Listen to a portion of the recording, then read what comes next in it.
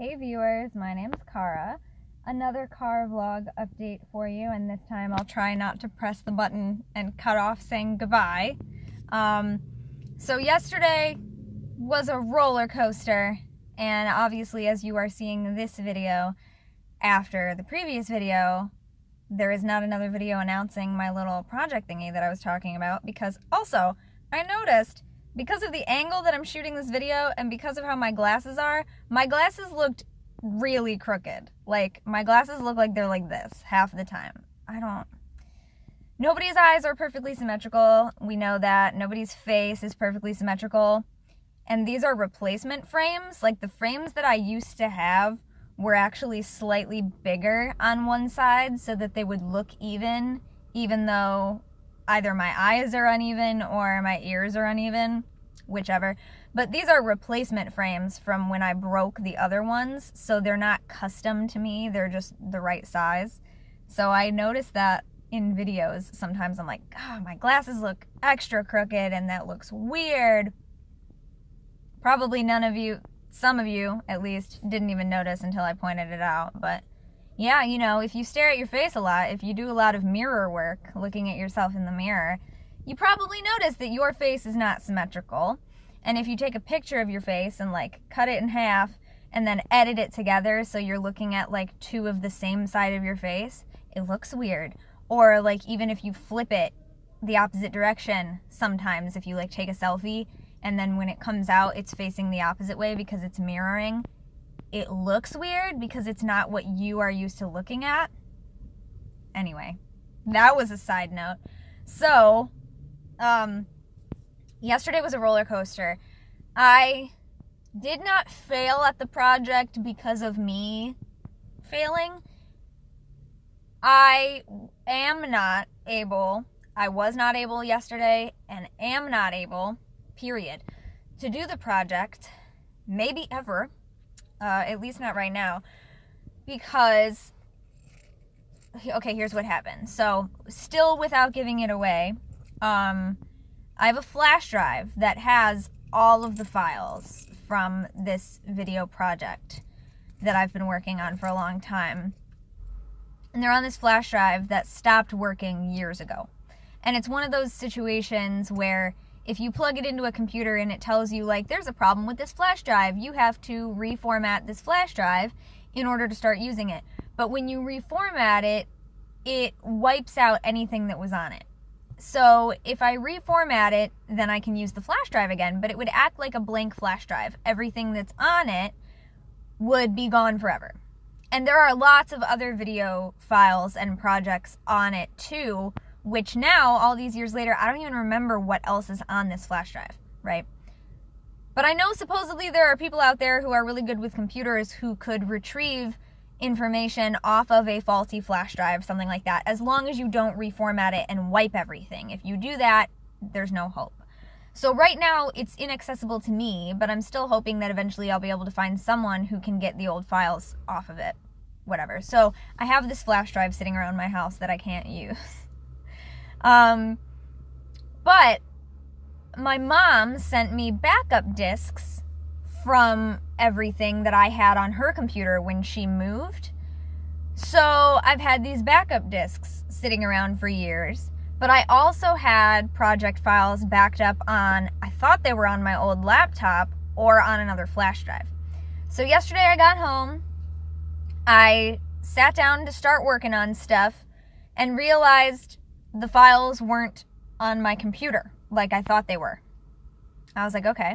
I have the project editing files like from my editing software, but if you don't have the source media files on the computer, having the editing file doesn't do anything. You can't re-render it because you can't do anything with it. If the source files are not present, nothing shows up. So I have all of those, but that doesn't do anything. But the finished videos and like the other project files that I still needed to work on that I thought I had weren't there. So then I said, oh, well, I must have put them on another flash drive. So I checked my flash drive that I always use. It's not there. I was like, well, maybe it's on the flash drive from school. So I got my flash drive from school. I looked through it. Not there. Okay, maybe I put it on the other flash drive for some stupid reason. Checked that one. It's not there. I'm like, okay, there's one other flash drive in this house somewhere that I used to keep in my laptop bag.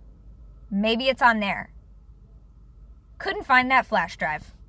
Took me like an hour, finally found that flash drive.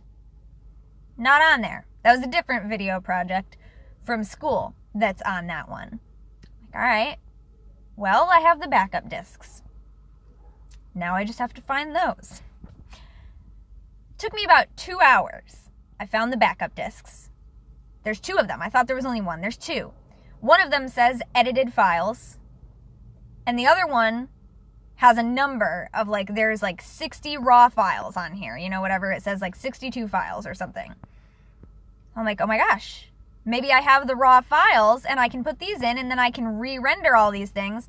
It'll take 5 ever to re-render all of them, but at least maybe I can do it. So I put in that disc. Turns out, no, those are just the clips from a single video project that I was working on, not all of the videos that I was doing for this other thing. So I'm like, all right, well, at least I have the edited files, right? So there should be like 20 files or something like that in this series. And I put it in the computer and I boot it up and it says there are 8 files on this disk.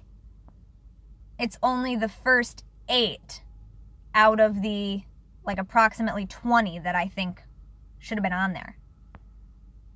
And I'm like, did I never look at this backup CD before? Did I just took it for granted that they were all on here when my mom sent them to me? Or because it's been so long, it's been years. I thought I knew that I had them all on that disc, but maybe I never checked. And I could have sworn I've come across these videos time and again just looking through my stuff. So that would tell me that it's on one of the flash drives that I use most often, or that it's on my editing laptop. It's just on the hard drive. But I couldn't find them anywhere. So by that time, it was already time to get ready to go to the theater to see the show. And I was getting really upset about the fact that I can't find these files and I'm not going to be able to do it. Because I know, and a lot of you might just be saying like, oh, we'll just take the extra time and redo them. Without, again, giving it away, they're not videos that I can just redo. They're things that can never be redone exactly the same way that they were done before, you know? So even though they're old and some things aren't relevant to now, or not that they're not relevant, but things are very different now than they were then. Like, for example, when I made those videos, I wasn't vegan. So there are lots of life changes like that. But still, I was like, but it'll still be good to just finally, you know, finish it up and get it done and get it out there. But it's also time sensitive. So, like, if I hadn't been able to start posting it right now, it wouldn't make sense. I can post it at another time if I end up finding all of them. I certainly can. It just wouldn't be as perfect of timing as it would have been if I could do it right now. So yesterday, I was trying to remain calm and just, you know, when there are circumstances beyond your control, you can't do anything about it, you know? Like, I did my due diligence. I looked at all the flash drives, all the hard drives, everything that I could possibly have, and they're just not there. And if they're just not there, then I can't do anything about it. It does no good to beat myself up over not checking the disc to make sure they were all on there when my mom first sent them to me. Because if my mom sent me those files and it wasn't complete, even if I had realized that at the time, she still didn't have the other files. She gave me all the files she had. So, like, that still wouldn't have done any good. You know? So it's just a lesson in knowing when we can't do anything. It is beyond our control, and trying to find out what lesson that holds. So because it was such a roller coaster of like, yeah, I'm going to get this work done. Oh, wait, I can't find the flash drives. Oh, and I can't find that one flash drive that I'm pretty sure it's on. I found the flash drive. They're not on the flash drive. That's okay. I still have the backup discs. Yay, backup. Oh, I can't find the backup discs. I can't find the backup discs. I can't find the backup discs. Why? Where are they? Where could they possibly be? And then, ooh, all of a sudden I found the backup discs, hooray. And at that point I was like, yeah, this is a lesson in persistence and following your intuition, because the backup discs should have been in a box with all my other discs, all my other storage discs, right? You would think. No, of course they're not where they should be. So I walked by this other bag in my office multiple times, and I kept looking at it and going, there's no way they would be in there. There's absolutely no reason they should be in there. So I checked the desk, and I checked the drawer where I keep other things, and I checked this, and I see this bag again. I'm like, there's no way they could be in there. And finally, when I had looked everywhere else, I'm like, you know what, I'm going to look in that bag. And they were in the bag. So I'm like, just trust your intuition the first time something tells you, look here. Even if you think those things have no business being there, why would they be there? If you have a feeling about it, just follow that feeling. So for a little bit, I was like, oh, this is a lesson in following my intuition and persisting and not just giving up, but like keep looking. Even if you feel like you've already looked everywhere, clearly you haven't, because you haven't found the thing. And so then I'm like, yes, finally I got it, and like, cool.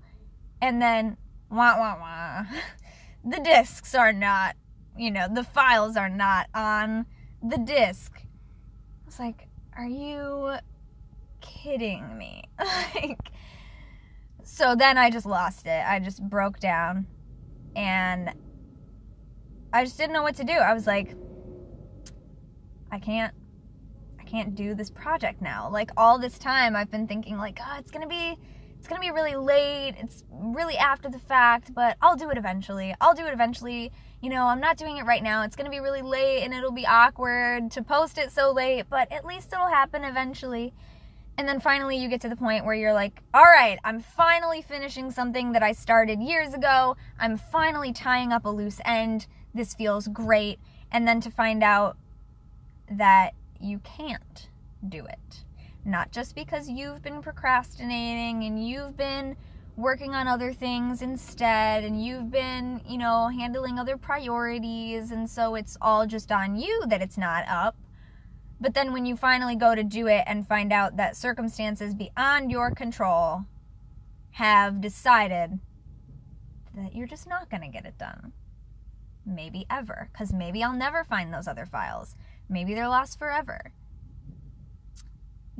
It's just like, what is the lesson in this? Is the lesson just to do things quicker and not wait a long time? That's probably it.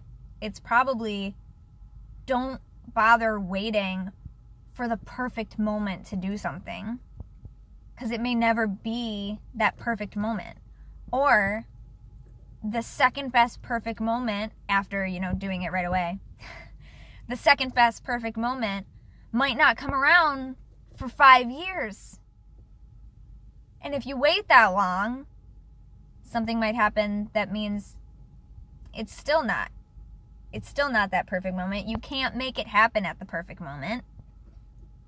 It's never the perfect moment. That's it. It's just, there's no perfect. There is now. There is now. That's probably the lesson. Let's see if I ever learn it. Oh, man. Tell me in the comments some lessons that the universe has been trying to teach you that you just continually can't seem to learn. And you know better. You know it. But you just can't seem to make it stick as a habit in your muscle memory or whatever it is. I'm sure you can relate to this somehow. So yeah. So that didn't happen. And it's not going to for a while. But there's still going to be other videos. There's still going to be lots of other stuff to do and talk about all the time. So, I'll see you next time.